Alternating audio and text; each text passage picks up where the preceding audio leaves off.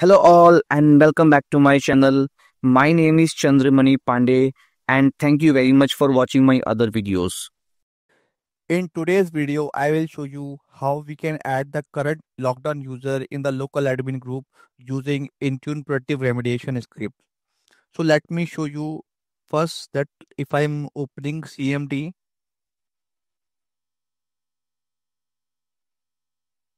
and type who am I, you can see that I am logged in with CMP account, and if I type who am I slash UPN, this is my mail ID. So I want to add this currently logged on user in the local admin group. And if I open local users and groups, let me open this, go to my PC, show all, and then manage, and go to the local users and groups. And within the groups, within the administrators, we can see that the CMP account is not added. So I want to add the CMP account because this is the current logged in user and my requirement is to add this user in the local admin. So how to do that? So for that, what we have to do, we have to create a proactive detection remediation scripts. Let me go to the Intune portal. We have to go to the devices and then we have to create a scripts and remediation.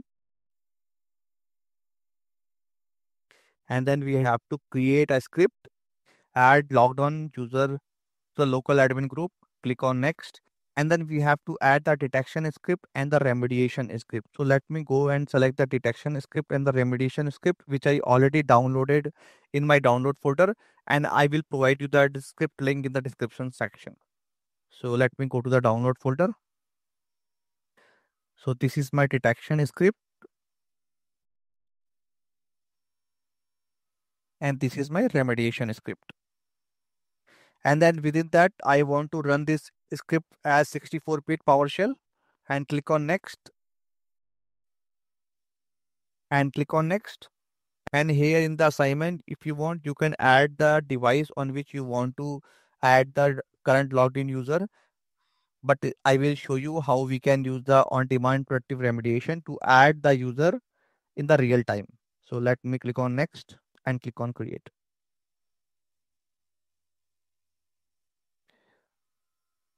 Now we have created the script. Let me go to the devices and then we have to select the device on which we want to deploy this script. So let me select the device. This is my device. And now we have to run the remediation script. So let me select the run remediation. And then we have to select the script which you want to run. This is my script. So when you are running this script, it is also going to create a custom logs. So let me open the device and go to the C drive. Within that, we have to go to the program data, Microsoft Intune management extension, logs. And here we will able to see the custom logs so that we can understand whether the script is working as expected or not. So let me select the script and click on run remediation. And now remediation is triggered. We can see that this is now pending. And if we go to the logs and wait for some time, now we can see that a log is created called local admin management Intune.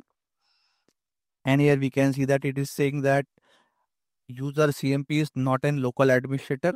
And now remediation script is triggered and it is trying to add the CMP to the administrator group. And now we can see that the CMP is already added in the administrator group. And if we now go to the local admin and open the administrator, now we can see that the CMP account is now added as a local administrator. So this is how you can add the current logged in user in the local admin group using Intune Proactive Detection and Remediation script. And for reporting purpose, what you have to do, you have to go to the Intune portal and see remediation is still showing pending. Let me refresh this. And now it is completed. And if we go to the proactive detection and remediation scripts, and select that script.